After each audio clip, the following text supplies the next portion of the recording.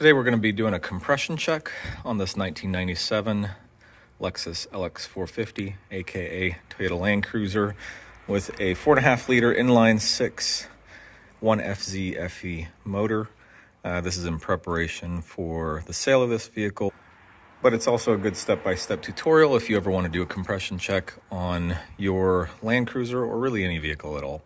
I'll walk through the steps, show you the results, and that way you can plan for the next time you want to do a compression check, either on your own vehicle to see the condition of the motor or on a vehicle that you're planning on purchasing, so that you know what you're getting into.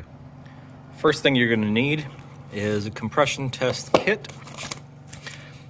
Most of them look something like this. Some of them have more attachments, less attachments. I've had this one for, I don't know, maybe 10 years. And it's not the most expensive one. I think I paid maybe 30 bucks for it. You can find them on Amazon, Harbor Freight, eBay, most auto parts stores. They've got different attachment for different size plug threads, and they've got generally the longer hose, your pressure gauge with the release valve right here. And some of them come with a couple of these to where you can just shove them into a hole and do a compression test that way for various applications. I'll show you how this works in a minute.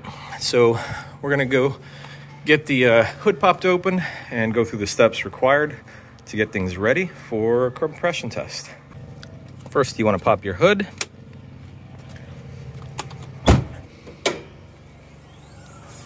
All right.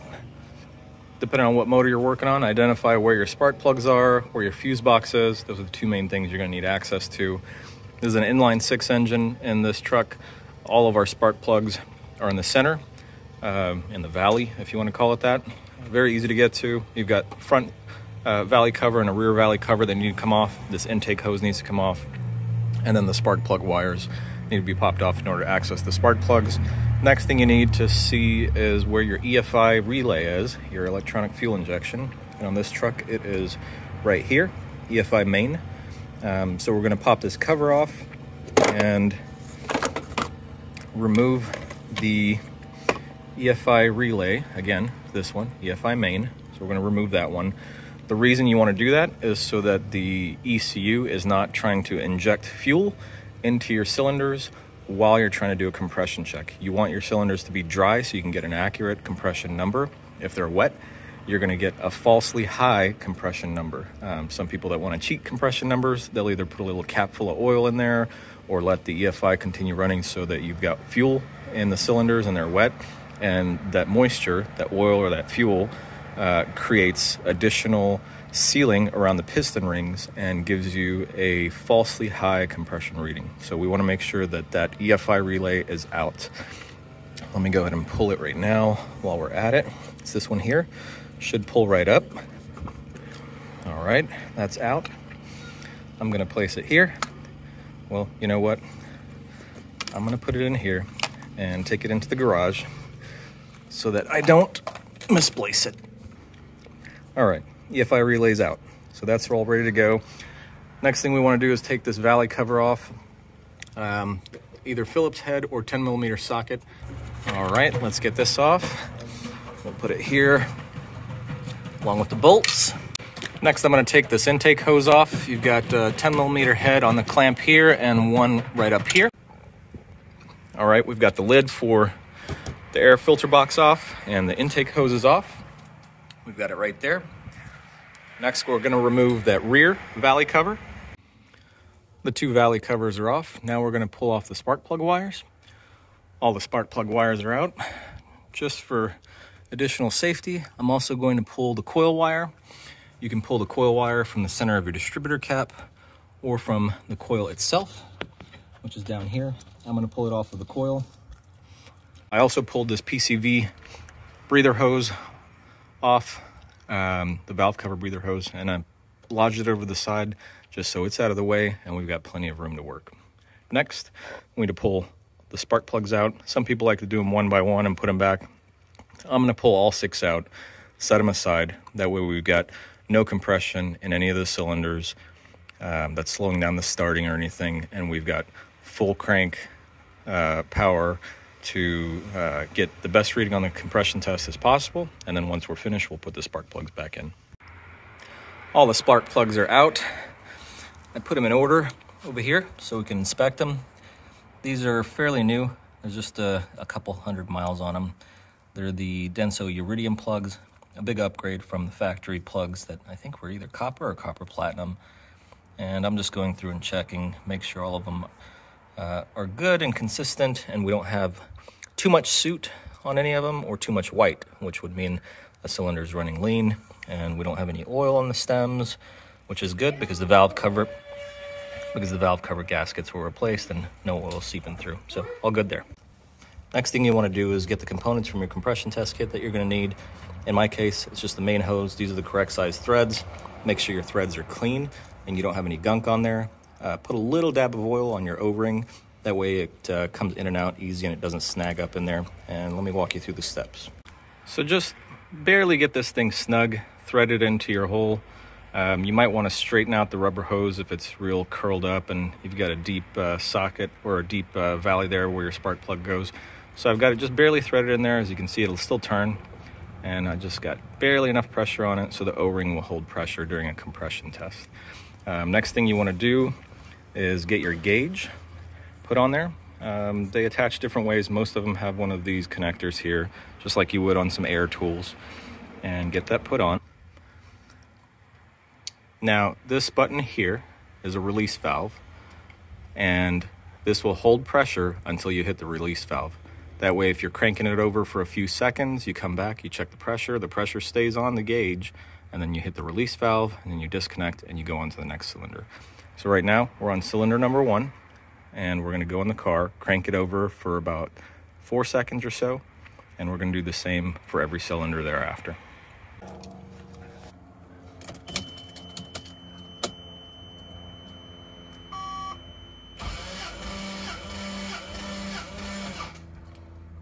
All right, let's go check the gauge. There we go, we're right at 175. Now we're gonna hit the valve. Oh. All right, disconnect the gauge. And we'll undo this and go to the next cylinder.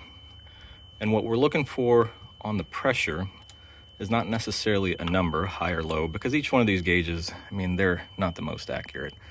Some of them are 10% off, some of them are 15, 20% off. The number itself doesn't really matter.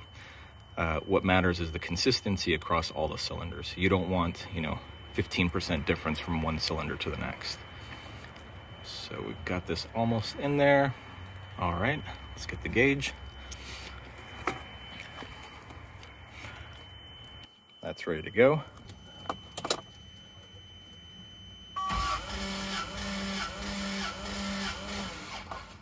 All right, let's check the gauge. All right, we're just a couple PSI higher on this one. Still looks good. Let's go to the next cylinder. All right, we've got it hooked up for cylinder number 3 now. Let's check this one.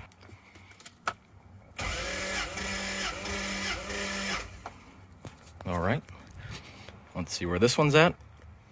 All right, right about where cylinder number 2 was. Let's check the next one. We're gonna go to number 4. All right, now we're on cylinder number 4. Let's check that one.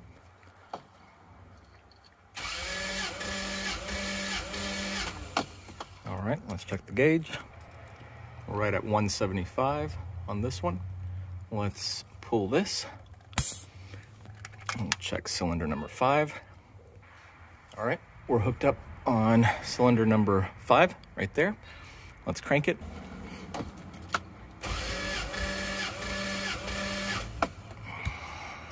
All right, let's check the gauge.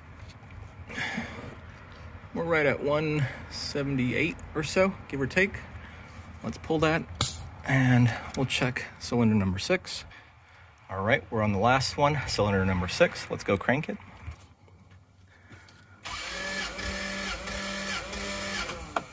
All right, let's check the gauge.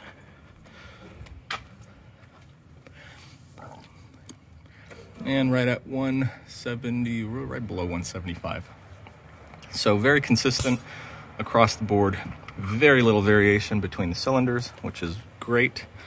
That means our engine is fairly healthy, and we're good to go. So what that tells us is we're holding good compression, piston rings are healthy, valves are seating correctly, the intake and exhaust valves, and overall we've got a fairly healthy motor.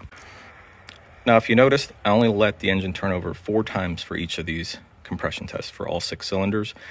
What I like to do is go back. So the first round, I generally like to do a short burst, enough to get compression in the cylinders, but not enough to show us essentially what our max compression is going to be. I'm going to go back now and let the motor crank over about 6 times for each cylinder and see if the numbers are any different, which they should be a little bit higher, and see how different they are, just for kicks. Overall, we already know our motor's healthy, but I just want to see where the max compression number is. So this time we'll start at the back. Since our hose is already in cylinder number 6, we'll start with 6 and then go 5, 4, 3, 2, 1. So the first one is going to be cylinder number 6.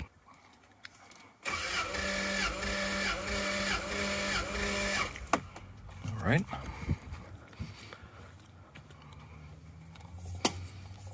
So this one was under 175 before. Now we're, I don't know, what is that, 180, give or take? So just a little bit higher. Let's check number 5. All right, we're hooked up to number 5.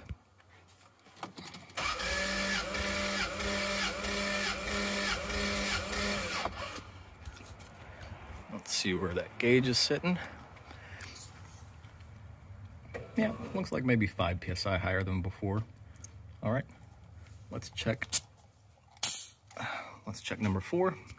We're in the front of the motor now because I can actually reach. All right, that's at 0. So let's crank it over for number 4.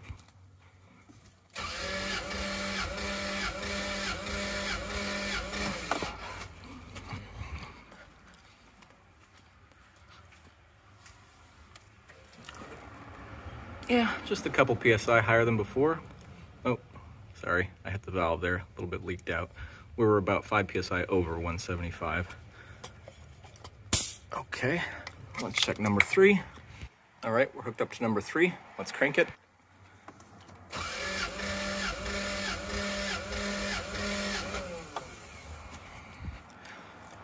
Let's check the gauge. Yep, we're right around, is that 185 or something? So about, consistently, it looks like about 5 to 8 PSI higher than 4 cranks versus, what is it, 6, 7 cranks that we're doing now. So move this over to cylinder number 4. I'm sorry, number 2. That last one was number 3. So this is number 2. All right, hooked up to cylinder number 2. Let's crank it.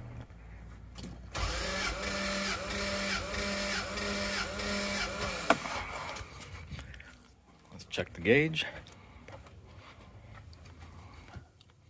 Yep, consistently about 5 to 8 PSI higher than the shorter cranks. And lastly, let's hook it up to cylinder number 1 and check that one. All right, cylinder number 1, gauge zeroed out. Let's crank it.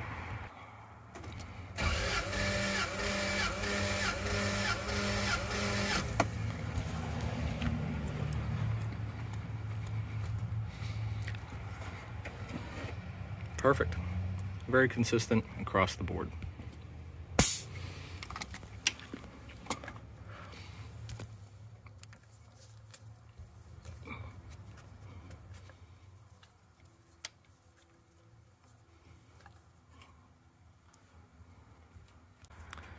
Now we're going to put everything back in the opposite order. Spark plugs first. Make sure to put some anti-seize on the threads of your spark plugs on any aluminum head vehicle. So we're going to put some anti-seize on the spark plug threads, put them all back in, get the spark plug wires back in, and the boots, the 1 bolt that goes through the boot, back down. Not the boot, the wire organizer, plastic pieces. Get the valley covers on, intake hose back on, get everything buttoned up and ready to go. And then finally, don't forget, you got to put your relay in for your EFI and plug your coil wire back in right there. Then give it a crank, make sure everything's good to go, and you should be all set. Hopefully this video was helpful for you on how to do a compression check. If you have any questions, leave them in the comments below. If you're interested in this vehicle in particular, it's about to go on bringatrailer.com. That's the reason for all the test videos you see on the channel, and giving people the best view possible into every detail I can think of in the condition of the vehicle. So make sure to like, share, subscribe for more content like this about all kinds of different vehicles. And if you have any questions at all about the compression test process or this vehicle in general, feel free to ask in the comments below. I'm always happy to get back with you guys. See you next time. I've got the plug wires back on. I wanted to show you guys one more thing that might be of interest to folks, is the throttle body inlet. There's no black soot in here. Nothing signifying excessive blow-by coming back through the intake, or any gross stuff coming back through the throttle body or gunking up on the throttle plate or anything like that. Everything's super clean, great shape, good condition. Anyway, hope that was useful for you guys. If you have any questions, leave them in the comments below. Valley cover's back on. Now let's get the PCV hose back on. I replaced a bunch of these hoses and the PCV valve and everything recently as well. They're in some of the other videos if you want to take a look. All right, that's there, snug. EFI relay back on.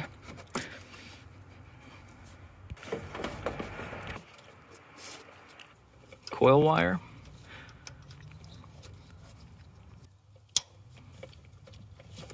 Nice click. Air intake hose.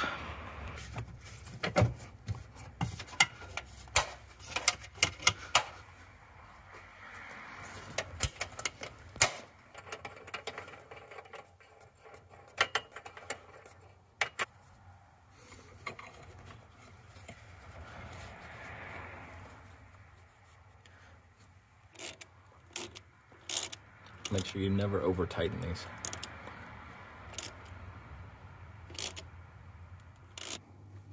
That's it. Everything's back and buttoned together. Let's give her a crank, make sure everything is working correctly and we didn't miss anything.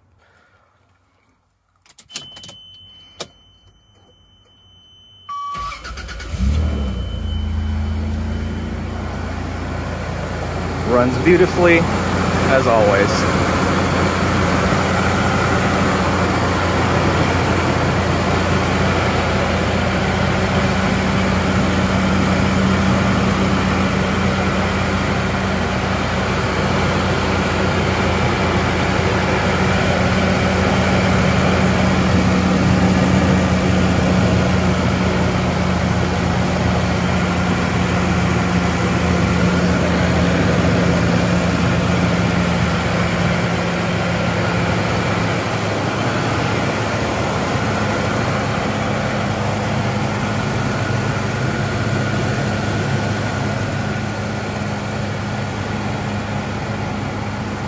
Thanks for watching. See you next time.